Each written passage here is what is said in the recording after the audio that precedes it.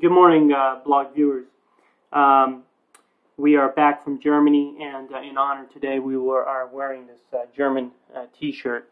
So we did have a great time there, and I would encourage everyone to make a trip to Europe as soon as possible. It is a wonderful continent. Sweden, I went to Sweden as well. That was wonderful as well. I hope everyone is doing well. I know. Just make sure this is working. I know the readership and viewership is increasing, and I know people are coming to the blog at different times, and it's sort of we really haven't described the project in as much detail as I would hope. So today I'm going to start out by just kind of describing what we're doing here in a little bit more detail than I have before for some of the new readers, so everyone knows what's going on. The blog project here is to take what I consider maybe the key 15 to 20 key virtues in life, the key things that sort of determine how well a human life will go, and to try to get as much precision as possible on what those terms mean and what they don't mean, and how each of the terms and how the practice of each of those virtues in the right way can make our lives better as humans. What the blog is not interested in is obviously any question of politics and specifically, or how someone can become a better lawyer or a doctor or iBanker or a businessman. Those are all questions way outside the blog. But the blog is devoted to coming up with ideas and refining ideas and understanding ideas that relate to how it is to be, that relate to how we can define each of these virtues in our own ways individually for our individual lives, and how we can practice those virtues in ways that make us live a better life as a human being. Again, not as a banker or as a husband or a father, but really strictly as a human being. What is good for us as a human being and what is not. And I think the best way to do that is to look at, in my view, three of the humanities disciplines that have wrestled with this issue the most continuously, and those are philosophy and literature and psychology. And I think as I started to do this, I was obviously always drawn pretty heavily toward philosophy, but I think it's helpful to have literature and psychology as well. They each add different perspectives to the definition of the virtue. Philosophy is often very abstract, general. It purports to be valid as to all people in all places, the truths that it's coming up with, the conclusions, but it's very abstract.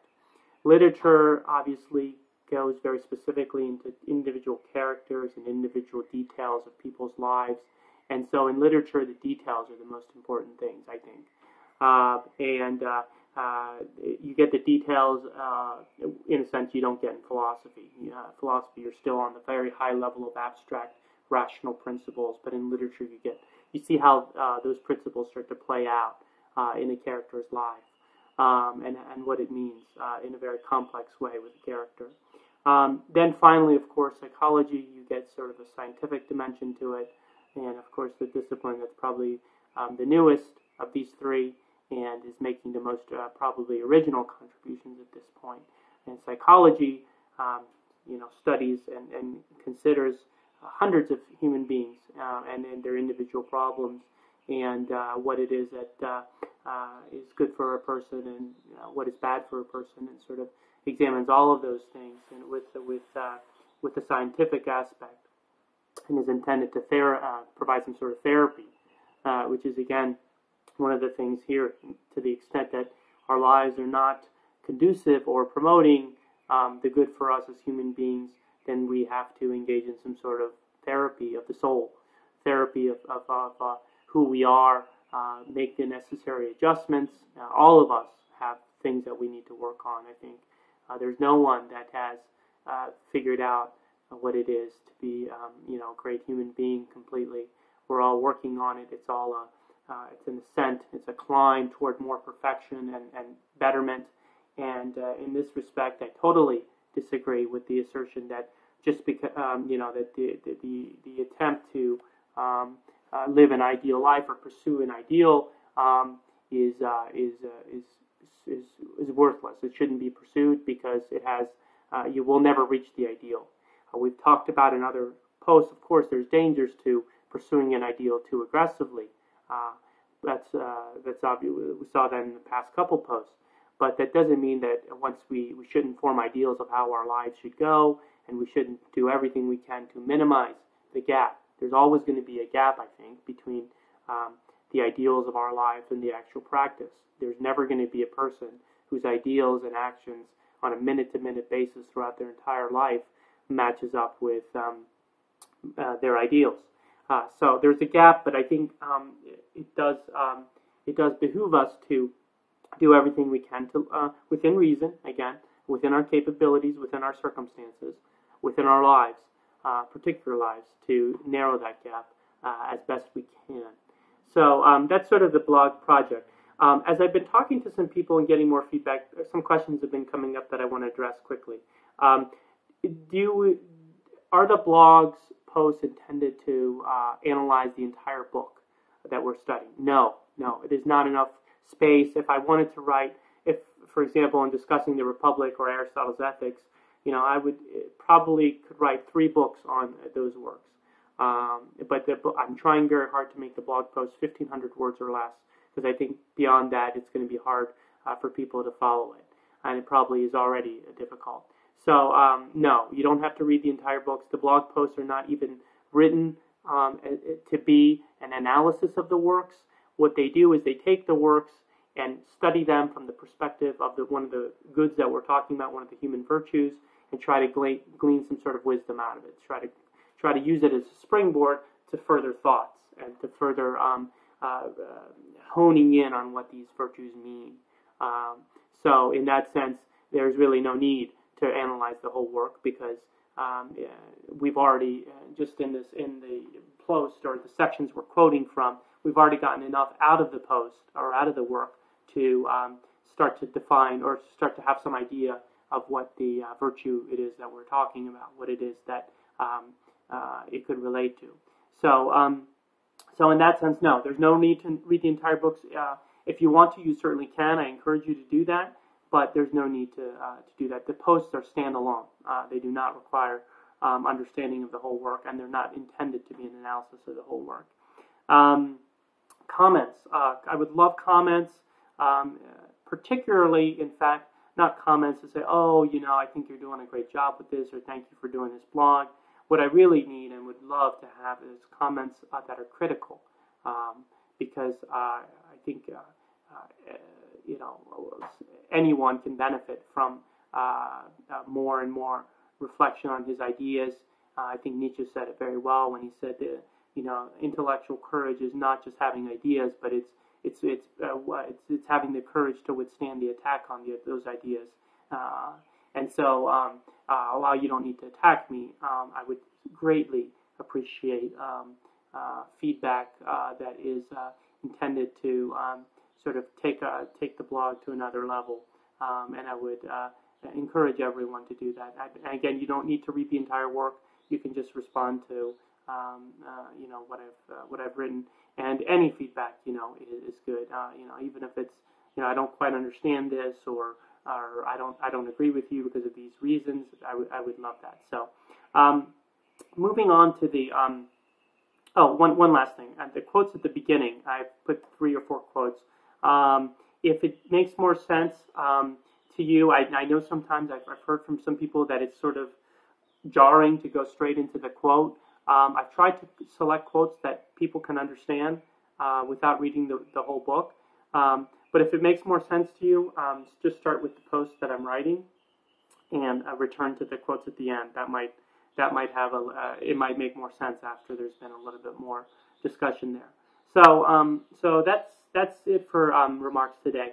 Today we're going to talk about, and this is going to go under practical wisdom, and this is how is it how is it that we can get the right mix of activities in our life? Of course, that's one of the most important things when you think about how a human life goes. Is what is the proper mix of activities that we should pursue, especially given that as we grow, we tend to gravitate toward one or two or three things that we really, really love.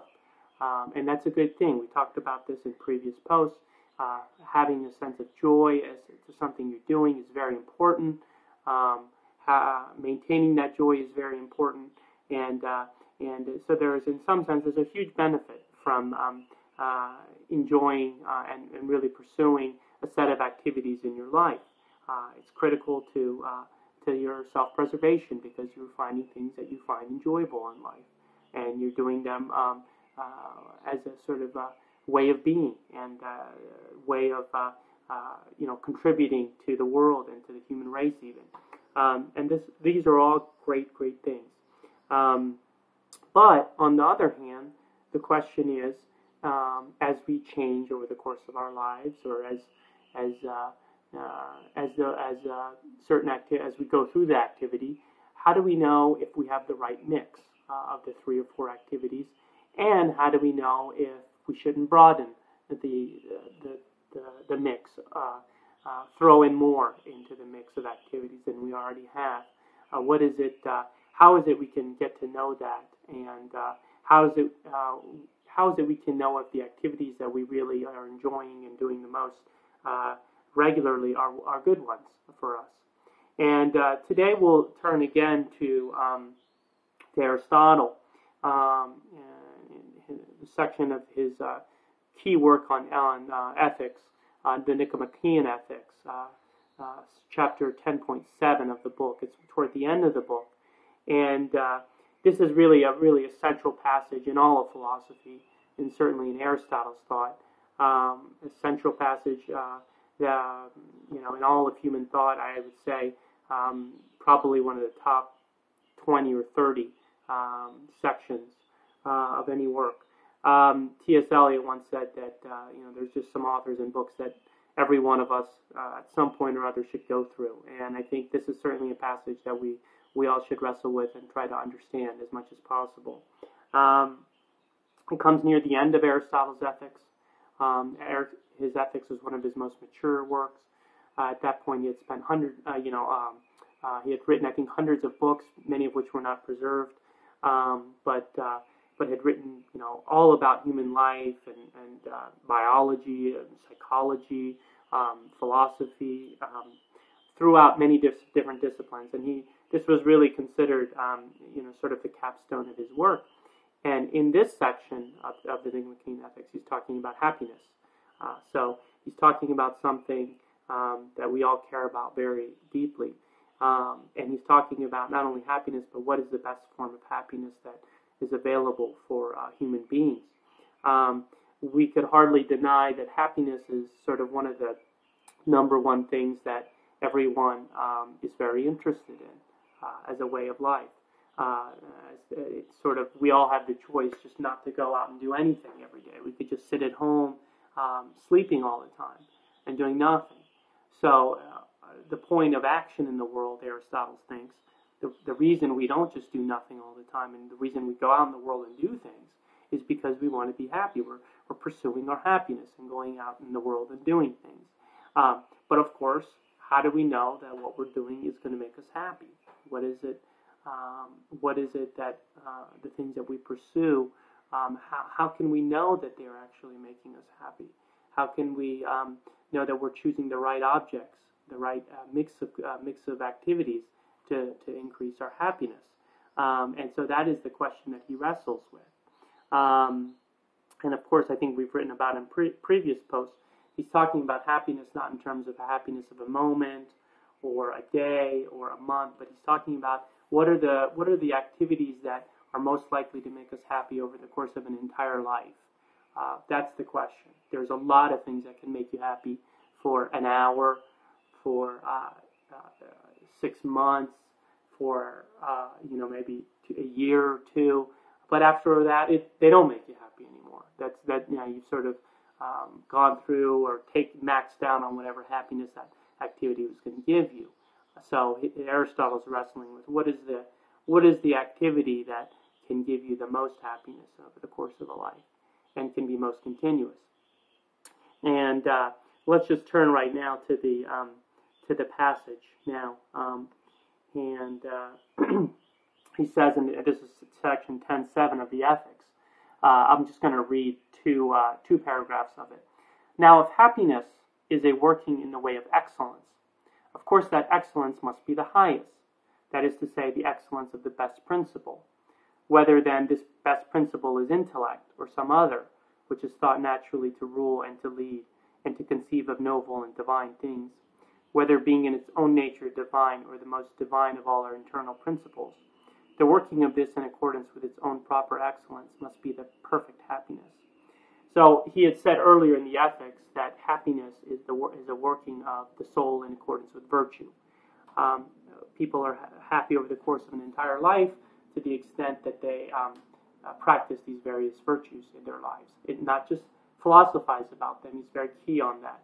It's not just about talking about the virtues. It's about putting them into practice over the course of a life. I think he says some people, flatter themselves in thinking that just by philosophizing about the virtues, they're becoming virtuous. But he says, no, that's not enough. Because just as when you go to a doctor, you can't just listen to the doctor tell you, how you're going to get better and expect to get better. You have to actually do those things. And so here he comes back to that notion and says, if happiness is a working, again, it's a working, it's activity. Happiness is activity toward virtue. Then it stands to reason, he says, that the best happiness, the highest happiness, is in accordance with the best working or the best virtue. That's the argument he lays out very quickly. So logically, if there are different virtues, and we can rank the different virtues, then the highest happiness is pursuing the highest virtue, the best virtue, and over the course of a complete life. So already there, we may have some questions and say, well, how can you rank the virtues? How can you rank the excellences of life? Things are just different, maybe. Humility is a different virtue than moderation, than courage, than intellectual wisdom, than love, than beauty. Is it really possible to, say that certain excellences are higher than others? They're all excellent. So that might be an initial reaction we would have there. But then he goes on to sort of define what he thinks is the highest excellence, the highest happiness, the highest excellence that produces the highest happiness. And then I want to read another paragraph, and I'll try to read, this is the key section, and I'll try to read this very slowly. He says that the highest happiness, the highest excellence is contemplative study, and that, reading, philosophizing about subjects that are sort of abstract in form. I think he gives the example of science, like physics, mathematics, philosophy, but in general, a contemplative life, a life of the mind, a life where you're not reading just for the sake of, gaining skills for the workplace, but reading for the sake of reading for the sake of intellectual betterment, refining your ideas, intellectual ideas about the world, yourself and others. He says that's the best kind of life. That's the best excellence, that's the best virtue, and therefore he then concludes that it's the best life over the complete life. In support of this argument, he says various things. He says that the contemplative life, as compared to all other lives, is what the gods do. He says we can't imagine the gods doing anything other than contemplating. It wouldn't make much sense for them to be engaged in commerce or business or pursuing sensual pleasures or any of those things. We can only kind of imagine the gods doing contemplative study or philosophizing. Again, so that right there might be a problem with the argument. Is how can Aristotle know what the gods are doing? It's hard to even.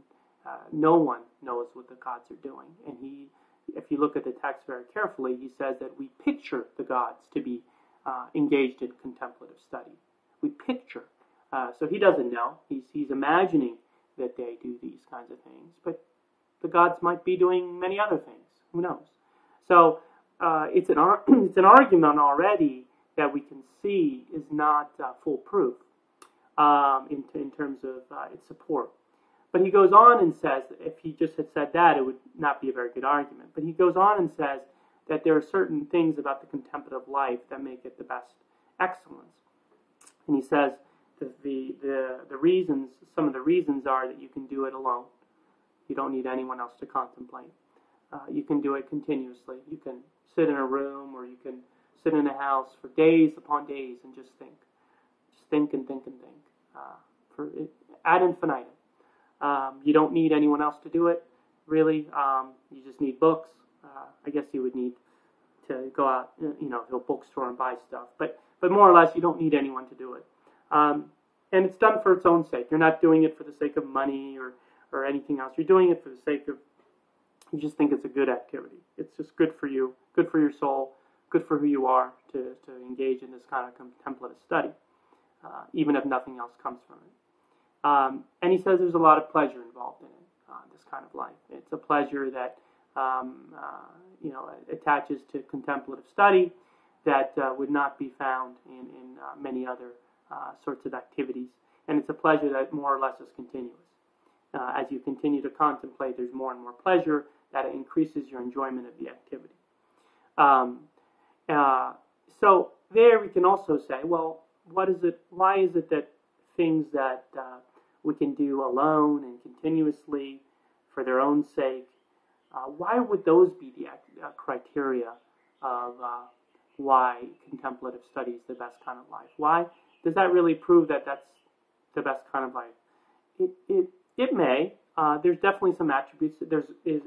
It's a good thing to be able to do things on your own and continuously and for its own sake. None of these are bad things, but I'm not sure it proves completely that doing contemplation above all things is the best kind of life, and that we should do it continuously.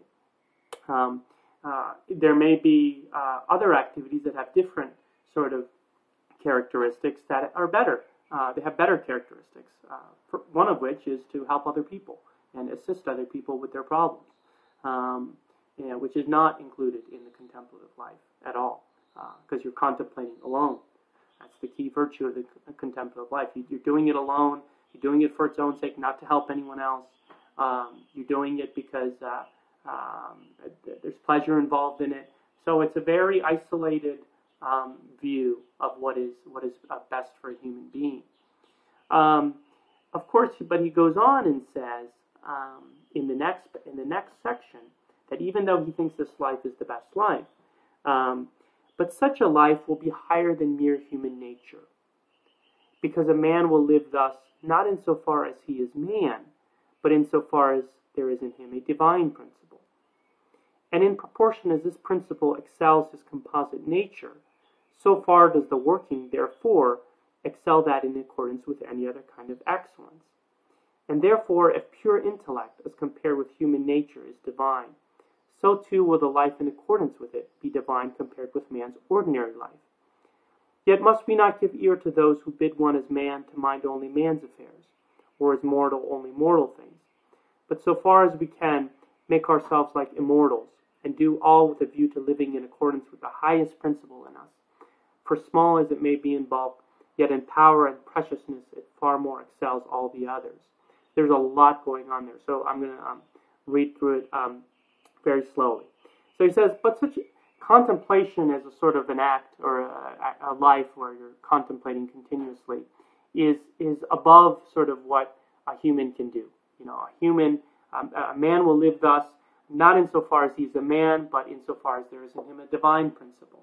So ordinary human life cannot be structured in a way that you can contemplate all the time. There's too many other things to do, because by virtue of the fact that you are not a god, you're a human. So you have all these things you have to take care of. You have to take out the trash. You have to pay your taxes. You have to brush your teeth. You have to eat. You have to, do a million things just to take care of your basic needs. Then above that, he says elsewhere in the ethics that friends are very important. So of course you can't do anything alone because you need to have friends. So that aspect of it would not work as well. And so on and on and on, we can start adding up all the other things we have to do in our lives. Go to the gas station, fill up our gas tank. Just endless. Buy health insurance. Go to the doctor for our checkup. I mean, there is a list of probably 200 to 300 things that sort of on a daily basis we have to do, or close to a daily basis, just by virtue of the fact that we're human. So he says a man cannot live this way. You cannot do even this perfect activity continuously that you really enjoy, and that is really, for Aristotle, he thought that was the best excellence. But he says that even though it's the best excellence, it's not a life for a human being. That's a key point, because the human being has so many other things he has to do. He can't just spend all of his time on one thing, even if that's the best thing for him. Best activity does not mean that you should do it all the time, because you're a person and you have a lot of things you need to take care of. But then he says, this passage veers so many ways, but then he says, but to the extent that this act of contemplation is divine and is sort of the best thing that a human being can do, we should do it as much as we can, because it's the best thing. So we have to take care of our human needs, but we should structure our life, he says, so that we can do this thing as much as possible. I think the key here is, he says, we shouldn't listen to people that say that since you're a human being, you should only care about your human affairs. Basically your day-to-day needs. You shouldn't just care about your day-to-day needs as a human, but you should strive after the life of the intellect, because that is a divine, blessed. Of course, these are translations. I don't think he means exactly godlike, but there's something blessed, there's something wonderful, there's something perfect about this activity, and you should do everything you can in your life to arrange your life with a view to living in accordance with this best activity. But so, he says, but so far as we can, make ourselves like immortals and do all with a view to living in accordance with the highest principle in us. For small as it may be in bulk, yet in power and preciousness, it far more excels all the others. So we should structure our lives, make decisions to allow us to engage in contemplative study, this best activity Aristotle thinks, more than any others. So the principle is that if there's a best activity and we've figured out what the best activity is for us, we should structure our life beyond, taking care of our basic needs, but to allow us to do that activity the most we can. Not continuously, because we've got all our human needs, but to the greatest extent we can. Now, that is sort of the argument that I want to now focus on. I think to some extent, and everyone can do that. There's limits to how much time everyone has, or what interests people have, but everyone can engage in contemplation. There's no limit to how many degrees you need to do it and stuff. You can structure your life in a way that you have time to contemplate. That's not an issue. But what's more interesting is sort of some of the arguments that fall out from that. If there is some best activity E, let's think about this for a second. Whether it's golfing, biking, skiing, practicing law, yoga, doing philosophy, blogging, whatever it is, should we do that thing forever? That's sort of the interesting argument, I think, that comes out of all this. Because no one, in today's age, no one really believes that you should contemplate forever or that it's divine. And that's not really an argument that's going to go very far. But what's interesting in the argument here is if there is some best activity, whatever it is, that we enjoy, let's take golfing. Should we do that thing forever? Well, no, because again, we've got all the all our human needs and all the things we have to do as a human to take care of. We can't play golf while relatives are sick and need us, or we can't play golf while our child is. We need to pick up our child from school. So there's limits. So we have to structure our lives in a way that we do this while taking care of all of our other activities. But even beyond that, this is not really a controversial idea. Still, I don't think this is controversial because no one does one thing all the time. People are always doing a mix of things every day, and no one is continuously golfing or continuously skiing. So that's less of the interesting argument. What is more interesting is should we structure our lives in the same way that Aristotle says with contemplation? Should we structure our lives around one activity? This would make more sense because at least we're still now accepting that we're not going to do the activity continuously, but that we're going to try to do it as much as we can given our human nature. If there is some best activity, should we structure our life so that we can do it as much as possible? Now that again has the benefit that it provides joy to you. It's good for you to do an activity that you find very pleasing and enjoyable. But again, on the other hand, we could always be wrong about the activity, just as Aristotle could have been wrong on his argument on contemplation. There was various things we pointed out in the argument that didn't make a lot of sense. He started out by saying that a life of contemplation is what we imagine the gods doing. That's how we imagine the gods living. We picture the gods, but he didn't know. He couldn't have known. So his argument could have been wrong. And then the activities and the reasons he said that life was the best kind of life, doing it continuously alone, it had its own pleasures. He could have been wrong on all those points. And so he could have been right too, but he could have been wrong on all those points. So we could always be wrong on the best activity we choose to structure our lives around. And that's an important point. So if we're wrong on the best activity, that's not good for us because we've now structured everything around an activity that's not the best activity for us. And that's not good for us as a human being. So I guess what's important here is we should always determine if that practically looking at our activity and seeing if it's serving the concept that we've brought up many times, the organic good of life. If it's serving the things that many people would regard as good from culture to culture. Things like rest, relaxation, enjoying a beautiful song, enjoying a nice day in the park, friendship with others, various forms of sensual pleasures, all these things that people just instinctively know are good. Are those activities, or is this best activity that we're doing, is it serving those purposes? And if it's not, then it's not serving the organic human good for us. We should make a change. And so we should always, I think, beyond this, look at that activity that we've structured our life around, and make sure that it is serving, that it is the best activity, and always know that we could be wrong on whatever activity we've chosen as the sort of organizing principle.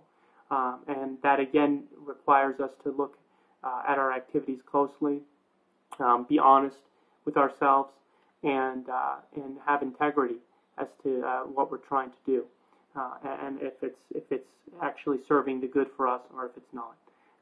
And that's not something we can do alone, but it's also something that requires sort of practical wisdom, which is, of course, Aristotle. In other posts, we'll talk about this. Practical wisdom was for him a very important virtue beyond the intellectual virtues, but practical wisdom, knowing how to make proper decisions in life as to day-to-day affairs was a very, very important idea in his mind. So that is, I guess, what we could say about that second argument. Now, moving even beyond that, I think the most interesting and the most sort of controversial idea among all of these is, and again, this starts with the sort of understanding that no one does one activity.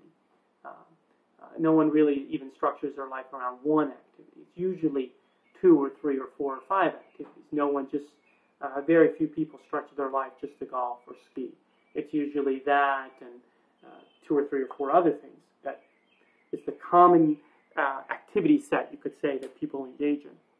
Let's say someone does skiing, reads philosophy, works as a doctor, and is a father. So those are the 4, let's say, dominant activities of his life. What's really interesting is thinking about whether we should structure our lives around a set of 3 or 4 activities. And of course, take care of all the other, just as we've been talking about with the other arguments so far. Do everything, we take care of all our basic human needs, but really focus on, go for, care about these 3 or 4 activities. Is that a good way to go? Well, I think, like Aristotle tried to do, if that's what we're going to do, we should have some reasons for why we think these are the 3 or 4 best activities for us. Aristotle at least made an attempt in the Ethics to come up with why he thought contemplation was the best human activity. He at least came up with arguments. Some of them were good, some of them weren't.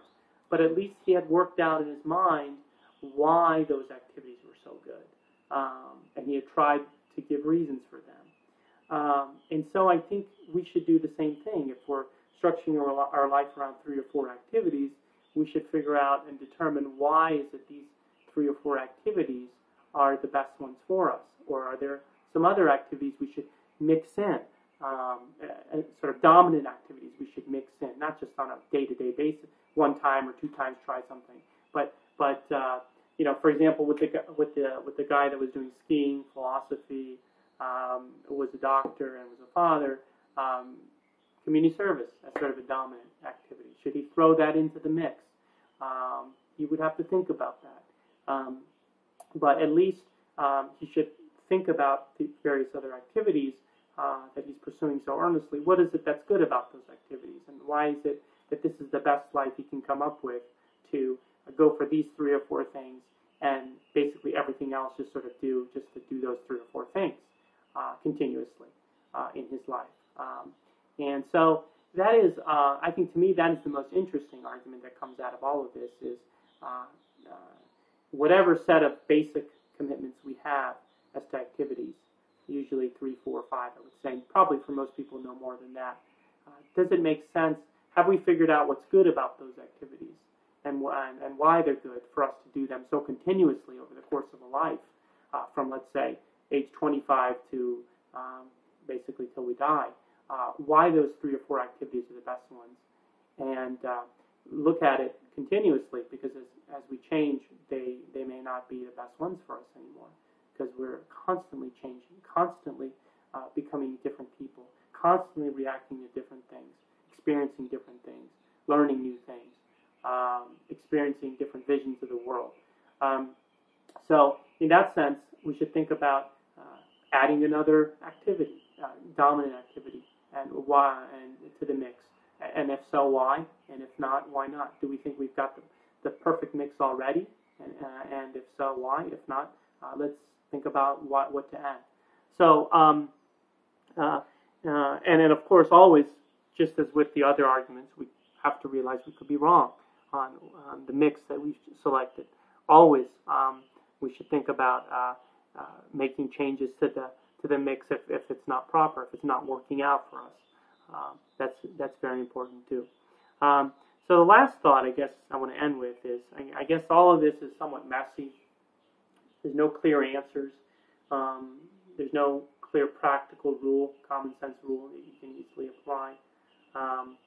But it's at least human life is just as messy, just as incoherent sometimes and often and unknown. So I think that the rules being so untidy or unclean as this that we've sort of tried to lay out, it's really as good as you can get in human life.